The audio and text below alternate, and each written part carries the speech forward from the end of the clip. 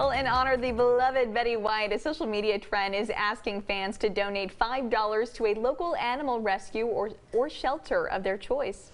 And they're encouraging everyone to make a donation on January 17th. That's the same day the Golden Girl would have celebrated her 100th birthday. Jennifer Jordan tells us more. Thank you for being a friend. She wasn't just America's best friend. She was also a best friend to the Fourfoots. Betty White, the legendary actress who was known for her iconic roles in The Golden Girls and The Mary Tyler Moore Show, also had a passion off-screen: animals. For more than 60 years, I've been a member of the country's oldest charity, dedicated to the welfare of children and animals, the American Humane Association. White, who died on New Year's Eve at the age of 99, was a lifelong animal lover who worked tirelessly to raise money for various organizations.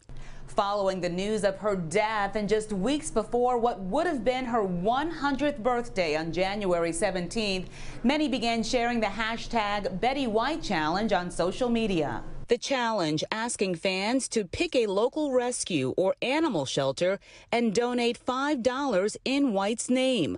The Geauga County Dog Shelter in Warden, the first in Northeast Ohio to post on its Facebook page, asking supporters to drop off $5 donations at its location in Chardon. What a great way to recognize someone who's larger than life, literally, Betty White. The Cuyahoga County Animal Shelter is also joining in on the challenge.